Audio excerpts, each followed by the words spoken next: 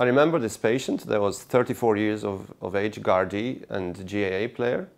He clearly remembered an accident while playing GAA, and he presented with acute traumatic medial meniscal tear. I will show you his MRI and the rationale for performing surgery on him.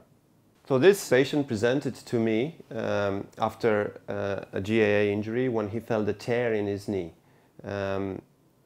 Although he has improved with the physiotherapy and those symptoms, there were pain, swelling and stiffness, have improved with rest. Every time he went back to exercising, he felt that the symptoms were getting worse. And these are affecting his ability to work as a Garda.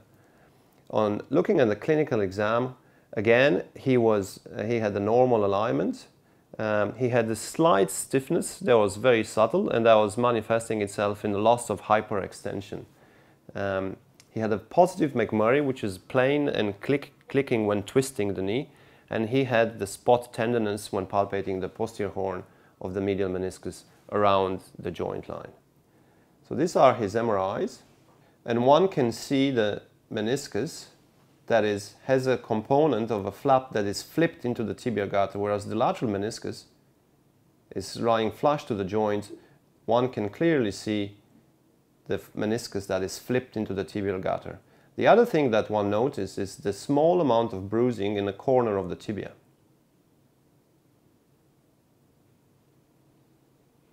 And this, if you outline the meniscus, you start with the medial meniscus that is flipped in there, whereas the lateral meniscus has its own shape being outlined on the axial views. When you look at the sagittal views on the MRI, the cartilage is well preserved, and one can see the small tear, the white line in the medial meniscus posterior horn. And that is the bone bruising in the tibia and the tear that's flipped into the medial gutter. So I'll just show you the MRI, the video of the arthroscopy, so you can realize that this will never do well with a conservative treatment.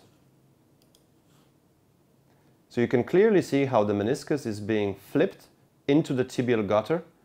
Up is the femur, down is the tibia, and I am removing the meniscal tear from the tibial gutter. You can see my analogy from stone in the shoe type scenario, where conservative treatment will not help this patient's symptoms. And I go on and remove this part that acts like an irritant in this patient's knee. This patient went on and did extremely well immediately after surgery.